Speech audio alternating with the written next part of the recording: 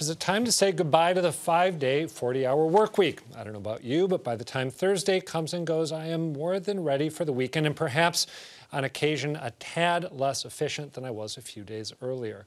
A number of studies and pilot programs have explored the issue and found widespread success for employees and their employers.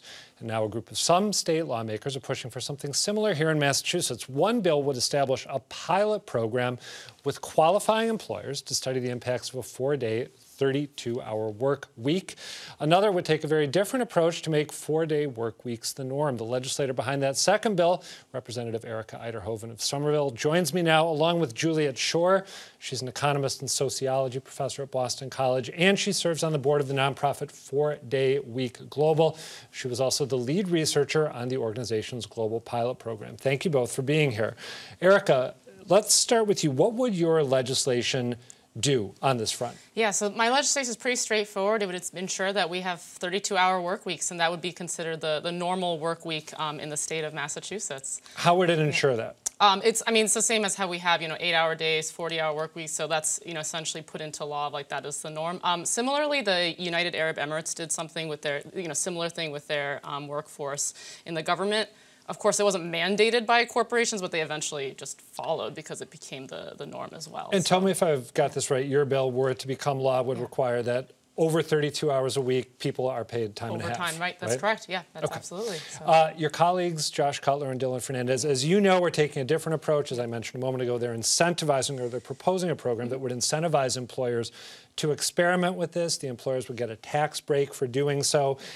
Is that approach, that second approach, more politically palatable, perhaps, not just to House leadership, but also to the business community, which I would imagine might bristle at some of these proposed changes? Sure, yeah. I think they're both great proposals, and like with anything, right, we always love to study them and understand them and do more trials. And, although we have had many trials done across the country, having one specifically in Massachusetts, I think is also just a great idea as well. But I think it's also important that we keep driving the narrative that really, this whole idea of a 40-hour work week isn't just, didn't descend from nowhere or set in stone, right? This is something that actually was first changed in New England to have that go from 6 days to 5 days, and really just draws to question, right? Like, why do we have a 5-day work week or 40 hours a week work week? That there's no real reason for that, right? That has just kind of just been the norm that we've had for a while. And I think, if anything, I think my proposal is a very modest one because, we had actually, back in the 60s and prior to that, the Senate subcommittees said, because of increase in productivity, they expected that we were going to be working only 15 hours a week in the future. And when you think about how much we've had so much technological advancement, increase in productivity, and yet one job isn't still enough, right? And yet people aren't being paid a living wage. And so there's drawing to question much bigger issues around, what should work look like, and how do we take advantage of all these increases in technological advancements? Juliet Schor, in addition to everything that I mentioned before, you gave a TED Talk last year, which has a whole bunch of views online, called The Case for the 4-Day Work Week. Can you, forgive me, I omitted the subtitle, Benefits for Employees, Employers, and Society as a Whole. Can we start with employees and employers? And can you talk us through, in the trials that have been done, what is gained by those two groups when a 4-day work week is implemented? Sure. So we're on our 7th trial now. We have, probably 6,000 employees around the world, many in the U.S. and Canada. And what we found is that across all the measures of well-being, there are big increases for employees, whether we're talking about reduced stress and burnout, better mental and physical health, more life and job and time satisfaction, less anxiety and fatigue, better exercising, better sleep, and so forth. So those are all really well documented and very, very consistent across industries, kinds of people, countries, et cetera. I think what people would be most surprised about is how much the companies are thriving as well. So almost all of the companies that have gone through our trials are continuing with the 4-day week. There are just a handful, really, that have decided, often because they get an ownership change, not to continue it. They're reporting that productivity is either staying the same or going up because they go through a process of sort of rethinking what they're doing before they start to make it possible for people to be as productive in 4 days as they are in 5. performance is better, revenue is up. So it's really happy campers on both sides. I think we have a graphic that drives home some of what you've talked about in terms of the benefits to employers and employees as well.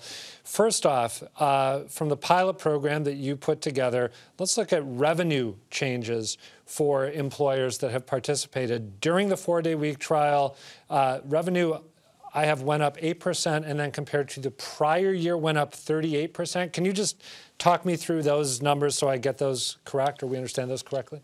Yeah, so those are from the first 2 trials, which are US, Canada, Ireland, and one big global company. 8% increases over the course of the trial. We were a little bit. Okay. We were a little bit, so from beginning of trial to end, we're a little bit concerned about seasonality in some of these businesses because it's just a 6-month trial.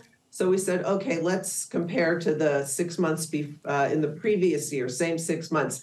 I don't think that 35% roughly figure is really mostly due to the 4-day week. A lot of it has to do with coming out of COVID. That makes sense. 21 to 22.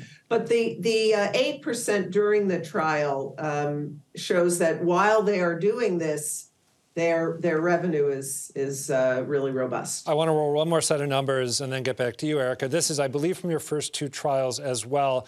And it involves the benefit to employees. The employees at companies that participated, 67% reported feeling less burnout.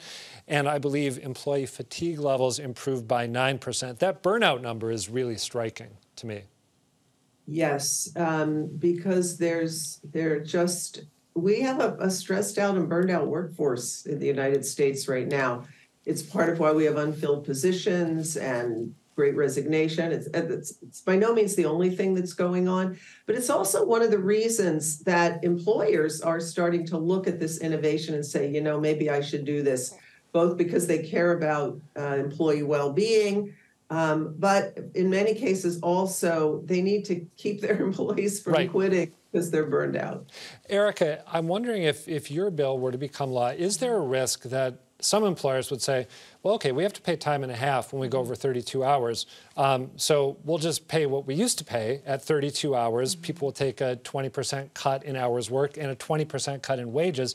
So if it were to happen that way, then employees would just end up paying a price for this extra day? Yeah, and I think that's where I think the bigger question around here is around, right, like one job not being enough, the fact that, you know, people still have to work multiple jobs to be able to, you know, pay their bills in Massachusetts. And so to me also, I think it is important to talk about this as not just when people say 4-day work week, they think, oh, it's the knowledge economy, maybe tech, right? We've heard of law firms, but really we've actually seen the same benefits with, again, the same amount of productivity, or if not better, for frontline workers, for nurses, for, you know, garbage collectors, with outcomes that were actually, you know, more positive, like, for example, with, you know, patient outcomes and you know, seeing the impact there. So it really does come down to where do we put our priorities and how do we ensure that we can have that kind of transition so that we have outcomes that are positive for all. I'm glad you mentioned that because I do think of this and other changes to work, one of which I'm going to ask Juliet about in a moment, as very much the province of white-collar work. Right. So I'm glad that you pointed that out. Juliet, we have been in the midst of this great big rethinking of at least the way white-collar work currently works and maybe the way work in general should work. Right now, I come into the WGBH studios maybe 2 or 3 days a week instead of 5 days a week. I really appreciate that flexibility. I feel like it's made my life better in a number of ways. I'm glad that we're permitting it moving forward. But I'm wondering if you think that the changes that we've seen over the past couple of years lend even more momentum to the push for a 4-day work week, or conversely, if they maybe sap that momentum, since we've already changed so much that we used to take for granted? I think that they have increased the momentum. I mean, the 4-day week's been around for a while. Pre-pandemic, it was sort of, you know, a small number of companies implementing it and maybe evangelizing about it, but really very, very few. The pandemic really changed a lot. And what we're hearing from employers is that the shift to remote work kind of opened their eyes to the possibilities of other kinds of changes. As one CEO, actually the first one in our trials, the first company in our trials, told me, he said, work from home taught us that we could trust our employees about where they work. and we can also trust them about how much time they spend at work. And so I think it's given, a lot of momentum to the 4-day week movement. Erika, I think you're going to get the last word here. Where do things stand right now with the legislation that you filed and that your colleagues have filed? I mean, it's just the beginning of session, so we are still having these discussions. But I think, like Professor Schor said, right, this has been a really serious issue and a conversation we've had because of coming out of the global pandemic. It's really defined what it means to work and what does productive mean and how we can utilize our time more efficiently. And I will add just one piece that, as a legislator, oftentimes we don't come in on Fridays. We work kind of almost a 4-day work week, so I find it to be a helpful conversation to have, especially amongst us in the That's legislature. a good point. You tend to be in the district, I think, is the term of art on Fridays. All right, Erika Uyterhoeven, Juliet Schor, thank you both.